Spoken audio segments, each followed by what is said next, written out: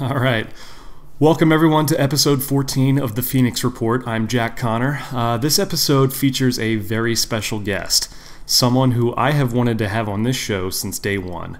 Now, my guest today is someone who I can honestly say has known me my entire life. She is someone I am very close to and always someone who I have been able to come to for advice and encouragement. She is the eldest of 5 children, and despite coming from very humble beginnings and losing their father at a young age, managed to grow stronger in faith and love through the years, thanks in no small part to their incredible network of extended family and friends. Now, born and raised in a small town called Linwood, Pennsylvania, our guest today has lived all over the country, and for many years was a stage actress and a singer.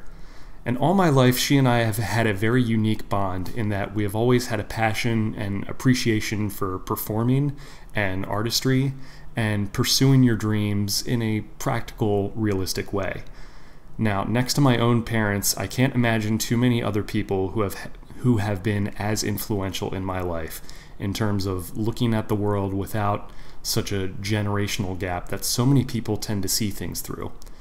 And that's something that has always stuck with me, and that's really what today's episode is about: family and legacy. Now, by now, you're probably wondering who this person is. Joining me here face to face is my aunt, my father's sister. This is the same aunt who I mentioned on the first episode of this podcast. She is the one who gave me my first Beatles tape when I was 11, and she recently flew in all the way from her home in Tucson, Arizona. So I really wanted to have her on, even if she's a little bit nervous about putting herself out there like this. So please welcome to the Phoenix Report my Aunt Maureen O'Connor Petke. Yeah. Hello, my darling nephew.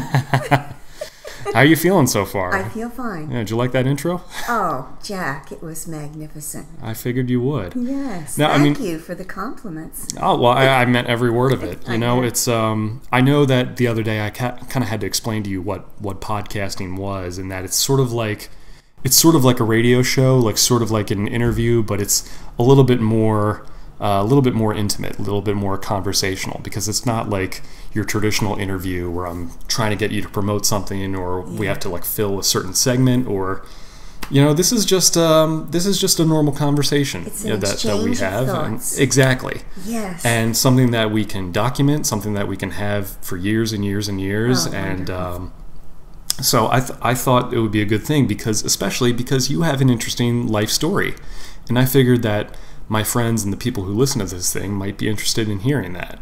And certainly other members of our family will be tuning in as well. Not to put you on the spot, but I think they'll get a real kick out of it. And one of the things I've always been curious about, and you and I have talked about a lot about this over the years, is sort of our family's history, like why and how we came over to America from Ireland. You mentioned your grandfather, my great-grandfather, Jack O'Connor, who was you described him as being active in the movement meaning he lived for a while in Northern Ireland, and I guess he was involved in the IRA somehow. I don't know exactly what the details were, and I don't know how much you were told back in the day, but maybe some things are better left unsaid. I don't know. I don't want to open up a can of worms, but I know that there was a reason why he and his wife Annie Donnelly came to the States years ago. And your other the other side of the family, my mother, Mary McKenna O'Connor. Yeah. Her father came over from Scotland. Right. And they were actually all born in Ireland, but when the potato famine hit, they all went to Scotland. Right. Because I know that my Nana was born in Scotland. Yes. But her parents were Irish, and then but she spent most of her life here in the States. She was here at 3 years old. Oh, okay. So they came over on the boat.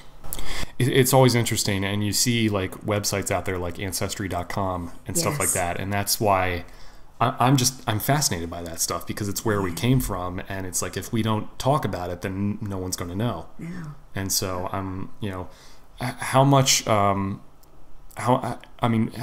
you know about the circumstances about why the McKennas and the O'Connors ended up coming coming over?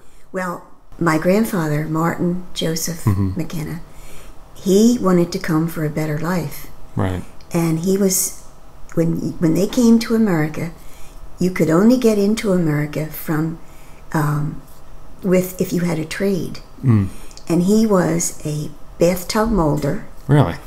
A barber, and a brick mason. And he got in with his barber license. Right. He opened a barber shop, and he made a good life. Yeah. And as far as my father's father, John, he was John as well. Yeah.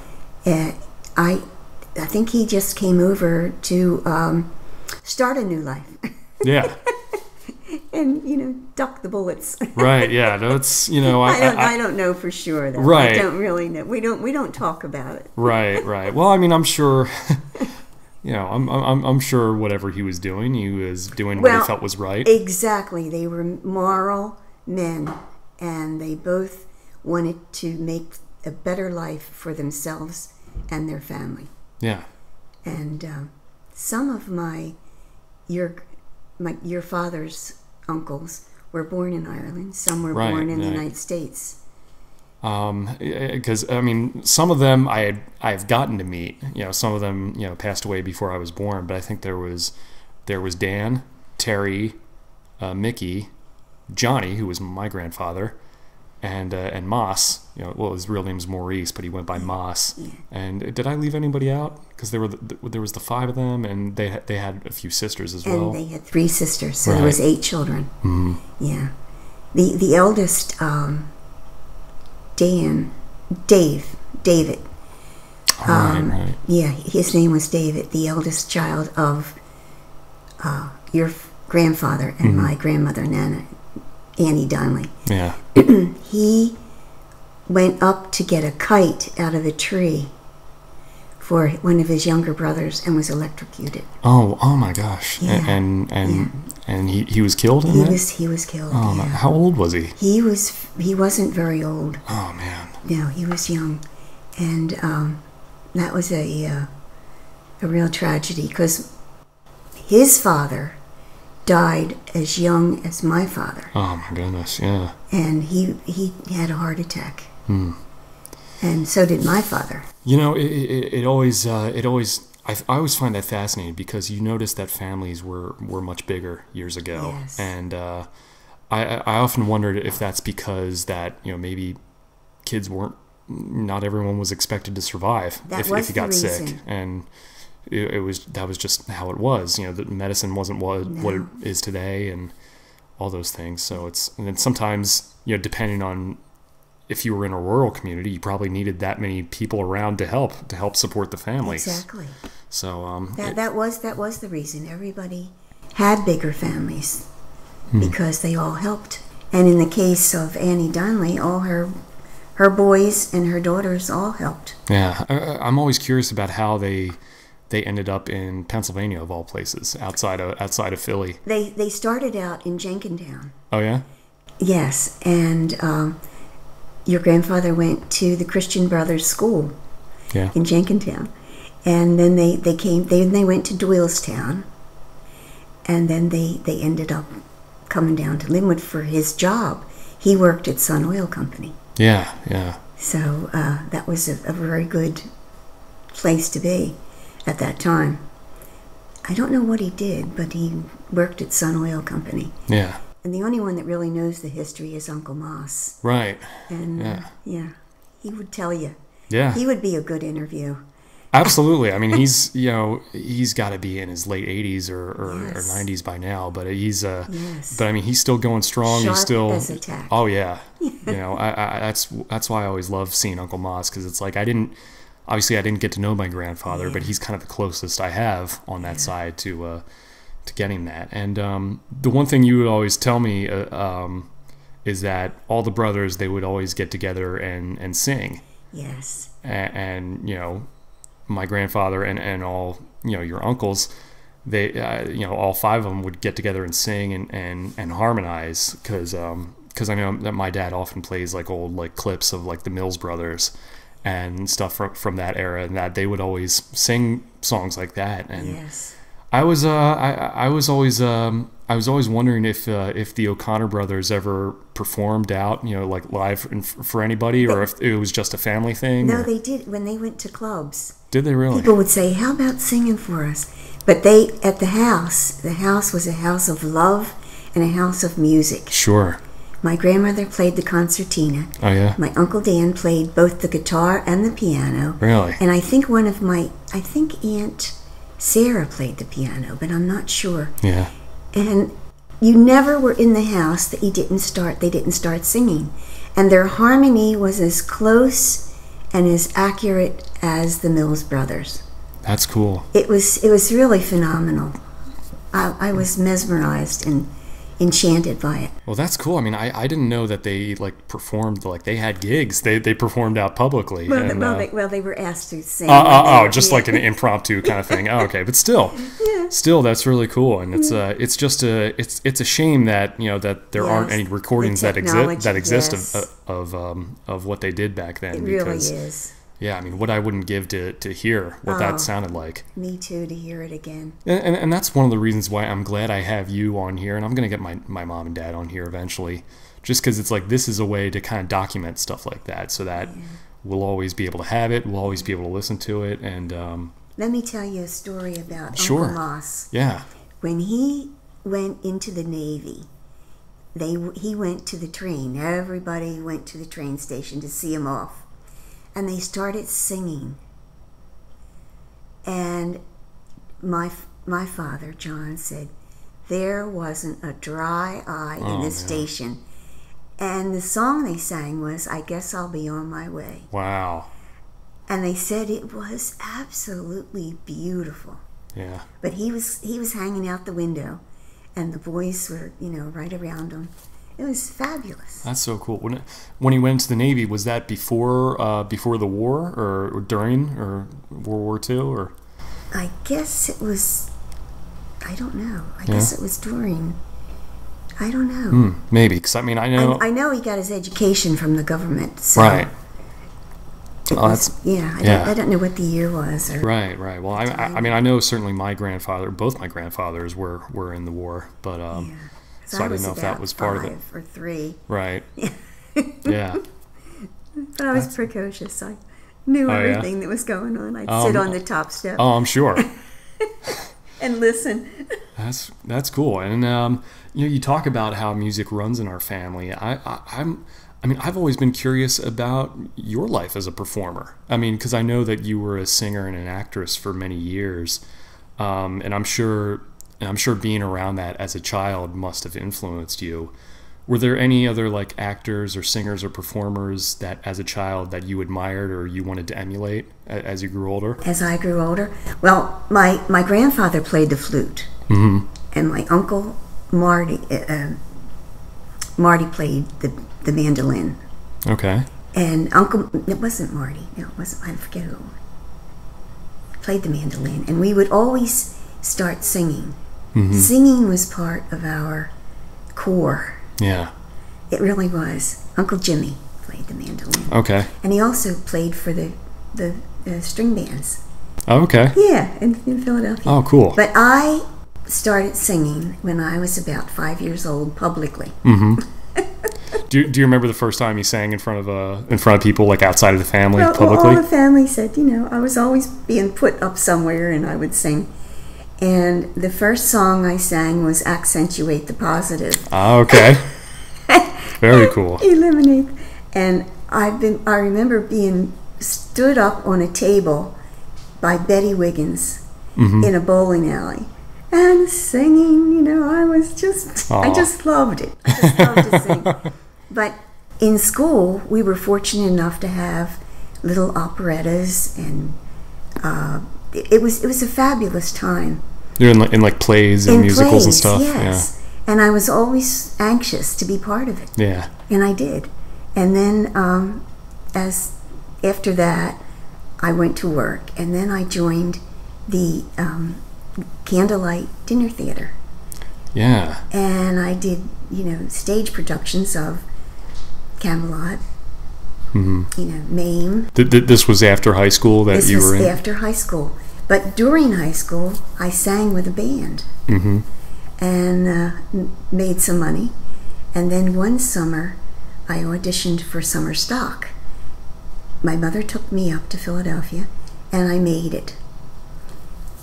Was in Philadelphia, they would have the tents, and I made it, and it was just wonderful. But I didn't want to travel with them.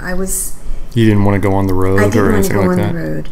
So the man who was the musical director, his name was Joel DePolis, but his stage name was Joel Scott. Okay. And I started singing with his band, and we did all country clubs, and it was fabulous. Very cool. Yeah. So, I mean, when you were singing in some of these bands, you mainly do like the country clubs standards. and Yes, private clubs, dinner parties, and the old standards. Like a lot of like jazz standards, yes, or yeah, I loved jazz. Yeah. What were some of your favorite songs to sing back then? Well, some of my favorite songs were. What is the name of that song that I just... Tangerine. Okay. We had an arrangement of Tangerine that was just great. Do you know that? I don't know if I'm familiar with that one. Tangerine, she is all they say. Oh, nice. Yeah, it's a really, really good song. I'll have to look it up for sure. Yeah, you have to look it up. Yeah, I mean, were there any like, I mean, when you were younger, obviously you knew you wanted to be a performer. Were there any like singers that you were a fan of growing up? Like just different performers, like I guess like Judy Garland or someone like that, or yes, I loved Judy Garland, but I loved Helen O'Connell. Okay. And she's the one who sang Tangerine. Oh, okay. And we used to watch shows on television, and every time, like, it was Ed Sullivan and all those performers and everything. But somehow, I don't know how I got into it, but I was just fascinated by it. And I went to a dance studio, Brooks Durham, who was a stand-in for Fred Astaire. Really? Yes. And that's where I met my dear friend Doreen Kupchik. Yeah. And so we always had, dance lessons and everything. And he's the one who used to put on shows. And prior to him, Vicky Parks, we would go to different mental institutes and hospitals and perform for the patients. Wow. Yeah. So it was, we would sing and dance, and it were they usually a good crowd? They were a very good crowd. Yes. Good. Very well mannered and very good crowd. So, but I would sing at the drop of a hat. Very cool. It was good. So, the funny thing is, my favorite stage production was My Fair Lady. My Fair Lady. Did you play Eliza? Yes. Wow. I was Eliza.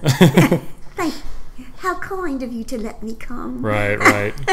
Did you have any trouble doing the accent and all that, or just got right into it? That's great. The Cockney came to me. Right.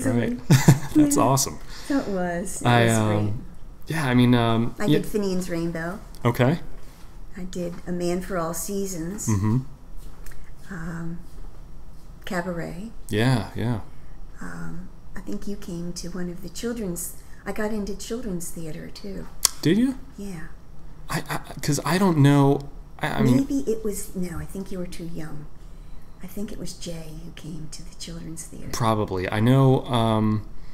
I don't remember, because I know a lot. A lot of times, like after I was born, I know you didn't really do it as much, but like I remember being, when I was a little kid and I'd go out for plays and stuff, and at one point I did something at the Delaware Children's Theater in Wilmington, and there was a lady there named Marie Swijeski. Yes.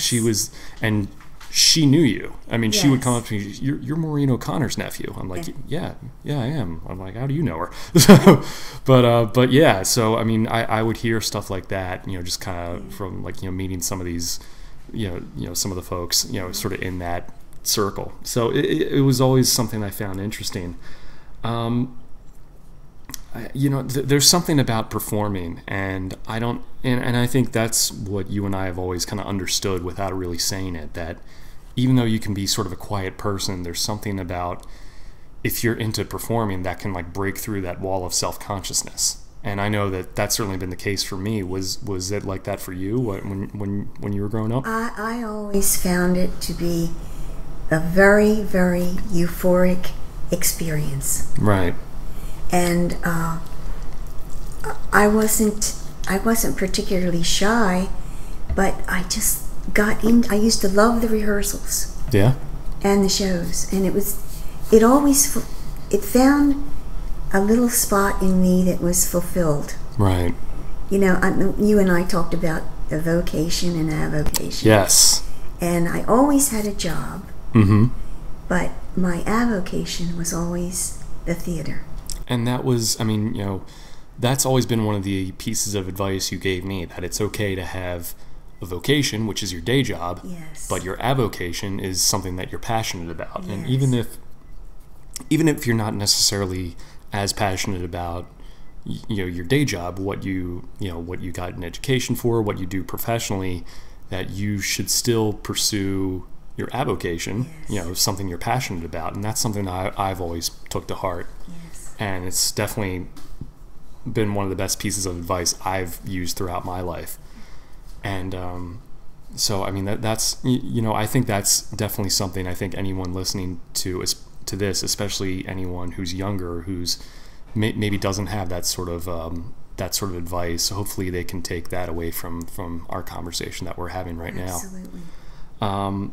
When you were doing this, did you ever have like aspirations of like fame and fortune? Like, did you want to be on TV or Broadway? Was that something that you had gone after, or? Financially, I couldn't do that. My father died so young, but I don't know that I really would have done it even if he hadn't died. But I did do a show with the Philadelphia called Anything Goes. Yeah, yeah. And I would take the train up at night and all. And this gentleman, Jack Stack was his name. And he wanted to take the show on the road, but it was I never went. I never went with it because I didn't want it. I had to make some money, right? You know, so I had a job at Sun Oil, so that's what I did. But like, if someone back then came up to you and be like, "Hey, Maureen, we have an offer for a TV pilot, or we have an offer for a starring role on Broadway," if I something would have like taken it. Yeah. Right. So, I mean, I didn't know if that was something you had aspired to be, because I've met people who like playing music and like performing, but aren't really comfortable with maybe the fame or the commercial aspect of it, which I understand. But yeah, I mean, that's it's a good, honest answer. Absolutely. And because, you know, and we had touched on this earlier, I know that through most of my life, you hadn't really done it too much. And I was always curious about that because, you know, I often look at my own life and my desire to make it as a guy in a band, to be a successful musician or a rock star or whatever you want to call it. And, you know, I honestly know that at some point I will have to accept that I might not necessarily take this as far as I want it to go, because the entertainment business is very difficult to get into. And the older I get, the harder it will be. I know that window will close eventually, and you know, and that's going to take some getting used to, obviously. But was there a point in your career that you ever felt that it was maybe time to stop or to move on to something else in your life? I'll tell you the reason I stopped. I got a job at DuPont, and I was in marketing, and travel was required. So I couldn't commit. I did a lot of shows at the Three Bakers. The Three Little Bakers. The Three Little Dinner Bakers Theater, in Wilmington, Delaware. And that was a 3-month stint. So when you signed up, you were there for 3 months. You had to commit for it. You had to commit for it. Yeah. And so I wasn't able to continue it. And then from there on, it just kind of slipped away.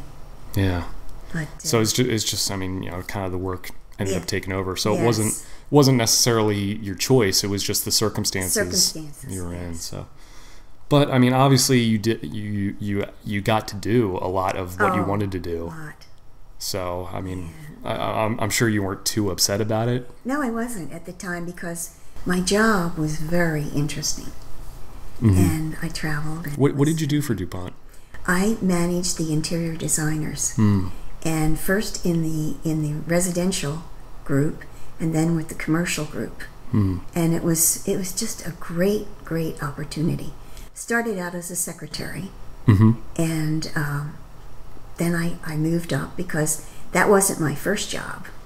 Prior to that, I worked with a man in Jack.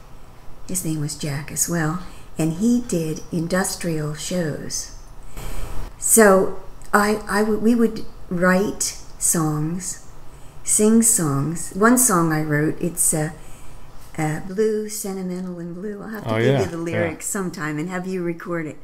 But we would do shows for big industries. It was, so we had the Southern Gas Association. It was a rear projection. Okay. On a big screen, and then the whole show advertised their product. So it was a very creative, very fashion forward and ahead of its time. But he died, and then I left him. But it was a great job. And then I went to DuPont. So, but I did writing, and it was just wonderful. I've had so many blessings in my life. I mean, it's just, I don't know why, but I just have, my angel has watched over me. Absolutely. Do you have any regrets or things you wish you did a little bit differently along the way? In retrospect, I think I could have done things maybe a little different, yes. But I'm grateful for all the opportunities I had. Absolutely, and that's life. I mean, we make choices in life, and that leads us to Growth. Where we are, and it makes us the people that we turn out to be. Yes. And it's interesting that you did interior design for the DuPont company, because when you met your husband, my Uncle Ken, you both worked for the New York Carpet World company. Yes. And you guys had lived, I mean, I know over the years you guys have lived pretty much all over the country. All over the world. I think first you moved to Michigan, to West Bloomfield, Michigan, outside of Detroit. And I know at one point you were in Atlanta. Yes. You were briefly in northern New Jersey for a little bit. Yes. You were out near like Huntington Beach, California, or Newport Beach. Newport Beach, yeah. And now you guys split your time between Tucson and Aspen, Colorado. Yes. So did I leave anywhere out? Or I don't think so. We did move 7 times. Yeah. Twice back to Atlanta. Right. With a job, yeah. Yeah. It was something. And now, I mean, I guess Uncle Ken, I think he still works for the Home Depot company, or no? Now he works for, he's a market representative for Laloy Rugs. Okay. And they're based in Dallas, Texas. Gotcha. So, yeah. But he's had an interesting career. Mm-hmm. He actually named Stainmaster. Like he came up with the name Stainmaster? That was the name, Stainmaster. And there was a man in Jersey, North Jersey, that had that name. So Ken sent a lawyer to North Jersey and said, see what he wants for the rights to the name. Mm-hmm. And but he said there's a ceiling, on how much you can spend, but see what he wants. He wanted $50,000. They gave it to him, and DuPont took the name. That was nothing. Wow. At the time. He kind of got hosed on that deal. He should. Guys should probably lawyer up, get some money. Maybe I shouldn't have said that. No, that's fine. They're not going to be listening to this. Come on. Yeah. But that's fascinating. Now, did he work for DuPont when you guys met? Yes. Oh, okay. So that's how you guys met originally, was through work. Yeah. And he's from Minnesota originally? He's from Chicago. No, he's from Chicago. I knew he was from Midwest somewhere, but I kind of get that He went mixed to up. Northwestern, and he's a chemist, research chemist. Okay. And then he went to University of Delaware and got his master's in finance and marketing. Yeah. So he's an interesting man. Very cool. And yeah, I mean, it's it's interesting how you guys have lived all across the country, and I mean, despite that has never really affected our relationship with each other. No. And I look at, because my sister has 2 little ones right now, and I remember when her first was born, I remember coming to you and be like, Aunt Maureen, I just want to say, I guess now that I'm an uncle officially, that I hope that I have the relationship with them that you do with me, and certainly I do with all my other aunts and uncles as well. But you and I have always had a unique thing. We've had a unique thread. And I think it's an important thing because, and that's the thing about, maybe if you live somewhere else, even though you're not necessarily around all the time, that doesn't mean you can't be an important part of their lives. Right. And that's kind of what I want to do with Nora and Paulina, and certainly what you've done with Mary Rose and I and all our other cousins. So it's definitely a good example to look up to, and I'm glad that we have been able to keep in touch the way we have over the years, and that I'm always able to call you whenever I need something, or whenever I just need someone to talk to or get your advice on something. So it's so I mean, obviously I have my own parents as well, and vice versa. Jack, you've always you speak so eloquently. You've always given me inspiration. Well, that's good. I mean, that's obviously, and like one of the things we talk about is just sort of the way the world is now. And Yes. I know you've experienced a lot in your life, and you've seen the world go through major changes. And, you look at, I mean, I knew you weren't really familiar with podcasting or, digital culture and all that stuff. And, but I was always curious, do you think, with everything you've seen in your life, do you think the world we live in has sort of changed for the better or the worse? And I'm sure there have been pros and cons, but what's sort of your take on society today and how it's evolved? Well, society in general has always been, in my opinion, very, very good. Good to me. We were not wealthy, but we were rich. Yeah. And we had that tight family core and that tight family experience. And your family experience molds you for what's ahead in life. Absolutely. You had the same thing. Parents that love you and siblings that love you. It's something you can't put into words. Yeah. And today, I feel very sorry for the children of today. A lot of them are one-parent families. Mm-hmm. The mothers have to work, and there's also the fathers that are raising the children. Yeah. It isn't just the mothers, and they have to work, and the children are left alone. When I was growing up, my mother didn't work, and it made a big difference. But then, after my father died, of course, God bless her, she went to work. But I think that's part of the reason for the disconnect. Yeah. And there's so much information available to so many children. And a lot of it isn't good. The violence, the negativity. And they're too young to absorb it and to call out what is important. And they just absorb all this negativity, and I think it has had an effect on the world. I would agree. I mean, I think for all the good that has been done, certainly in our country and all around the world, there is still, there are things that we've lost. Yes. I think that my generation and the generation that is coming up after, the young kids today, I do feel like there is a little bit of a disconnect there, and whether it's, you call it traditional values or just what it means to be a family nowadays. It's sad. It's a difficult world for kids to grow up in today. And I mean, not that it was necessarily the easiest when I was a little kid, or even when you were, but there's a lot of information out there. There are a lot of good things, but I think with that comes some baggage. But I'd like to think, I think you and I are also both very optimistic in that we believe that most people, a majority of people, are inherently good. Absolutely. I think we're all born good. We all come into this world the same, and we're a product of our environment. Situational environment. Yeah. Absolutely, and I think we're very lucky to have grown up in the time and place that we have, and to be surrounded by the people that we've been surrounded with.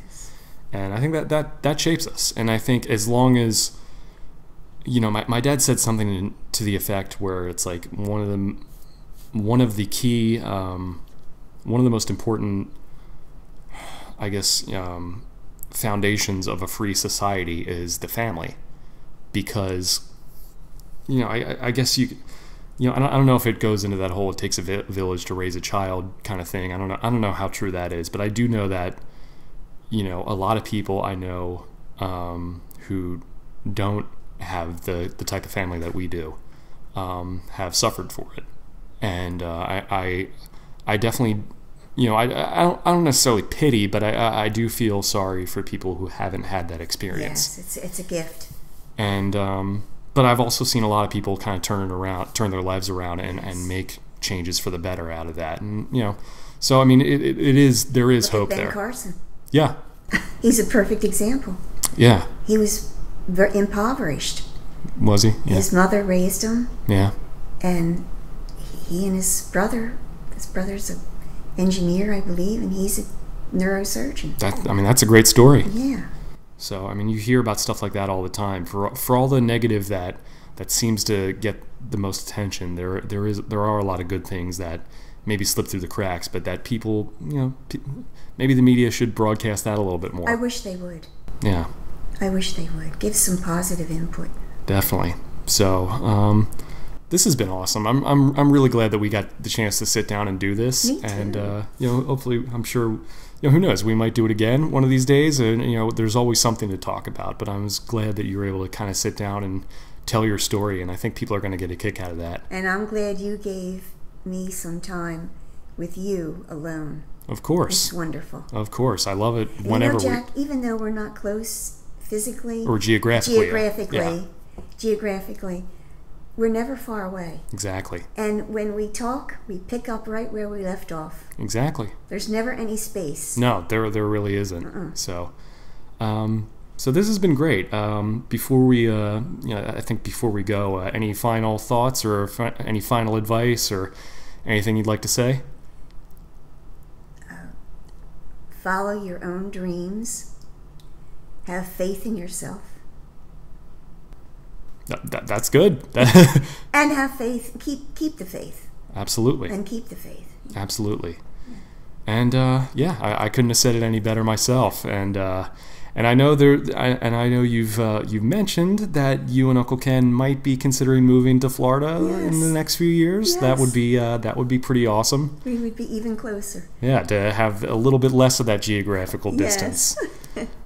So yeah, hopefully, knock on wood, that'll happen. But either way, I'm glad that we're able to do this and always pick up wherever we leave off, wherever we might be. So, thank you, Maureen O'Connor Petke, for being on the show with me. Thank you, Jack James O'Connor.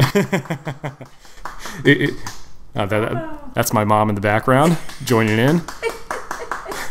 Beautiful. Well done. Is it weird that I dropped the O from the stage name, or? I like the fact that you did. I was always worried about that, and my stage name was St. John Carlisle. Right. You could use it if you want. Yeah. Well, I think it's probably best to retire St. John. I don't even know how you spell St. John. It's actually St. John. Oh, all right.